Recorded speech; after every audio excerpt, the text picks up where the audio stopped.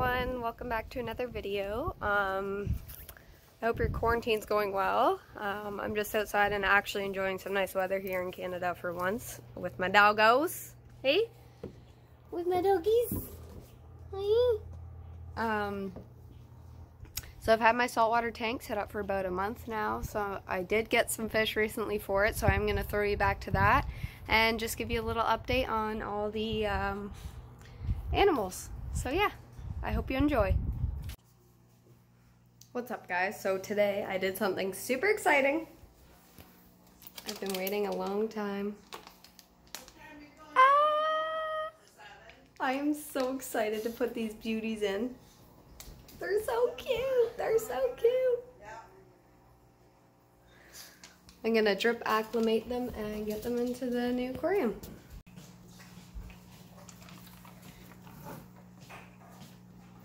I just realized this bucket might be too big for the amount of water there's in the bag. What do? I need to put them in some. So I got a little bowl inside here because that was a fail.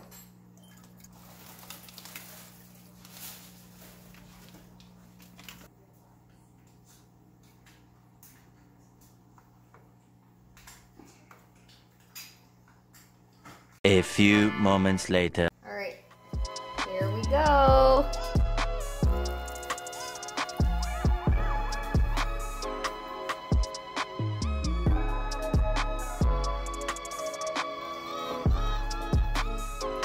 There we go.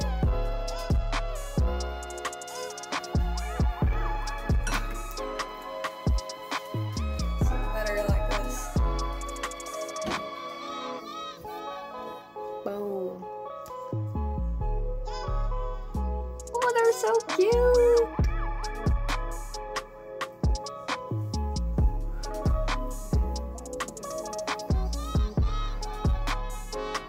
Here they are.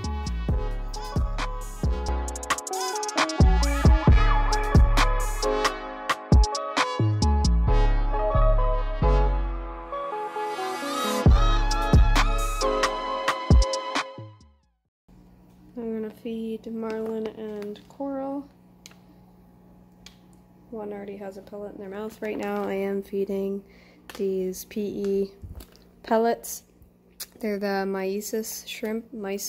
I don't know how to say it. Mysis? I don't know. But yeah.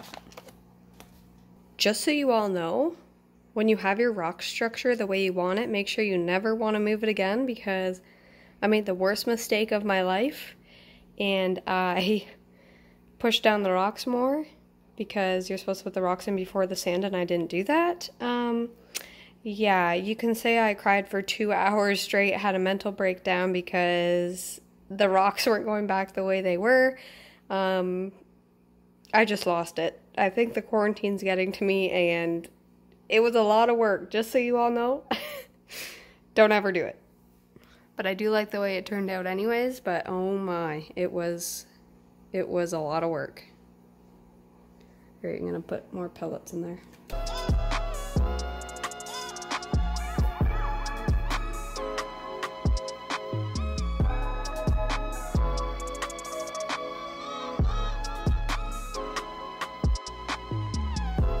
The snail is now eating the leftover food that fell.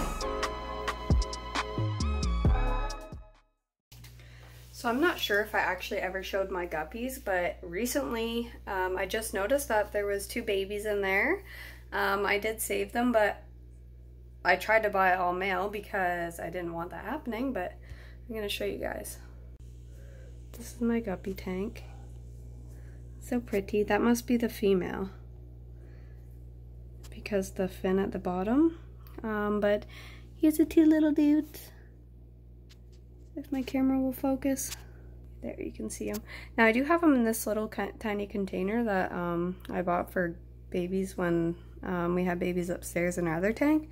But what do you guys think? Should I just put some plants on top like they suggest so they can go hide in there instead of this stupid thing?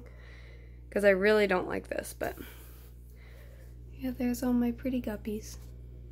So now I have 4 tanks in the house. My mom's not too happy, but oh well. all the geckos are moved onto one wall now. They're all doing awesome. Oh, you can see one right there. There's Draco. Hey, Draco. And I have been getting out of breeding, but I do have one egg that I found. It was actually kind of half deflated, and I put it in here, and it re-inflated, so hopefully it'll hatch out. But yeah, there's all the geckos doing just fine. This is Lincoln's new favorite spot, just chilling right here. And I just had her out not too long ago. Hi, girl. God, she's amazing. I love her so much. She just destroys her whole tank every time I fix it. Hey? Are you an enclosure destroyer? But yeah, she's doing awesome.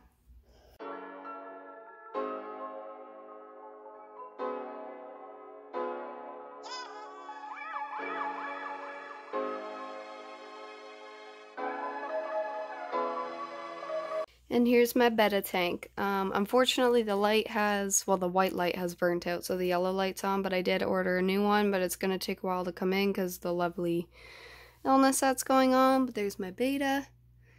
Oh, and my snail just fell.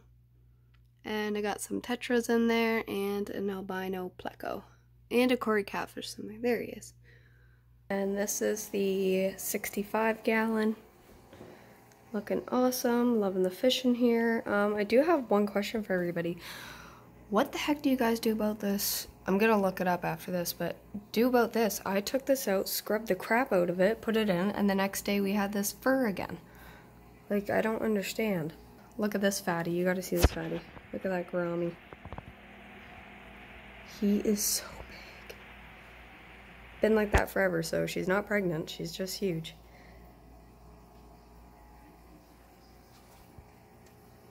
Now, I would eventually like to upgrade this to a 120-gallon, but I don't know. Maybe. We'll see. I also added a new addition to the family. Before I show you guys, comment down below what you think it is, just by looking at the tank. Give you a second. Okay.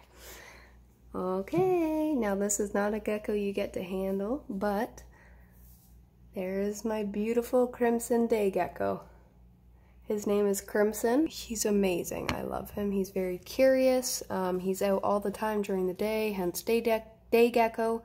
But yeah, he's awesome. Definitely not a gecko to handle. He is literally insane. Like, if I put my hand in here, he gone. Oop. So yeah, that's Crimson, our day gecko, and he's upstairs because he enjoys the interaction and looking at things, so he is in our kitchen right now, but yeah. So I always get asked how easy it is to take care of geckos and the requirements, so I am going to do a video on that coming soon, so make sure you guys subscribe down below and make sure to like this video. Thanks for watching. Bye!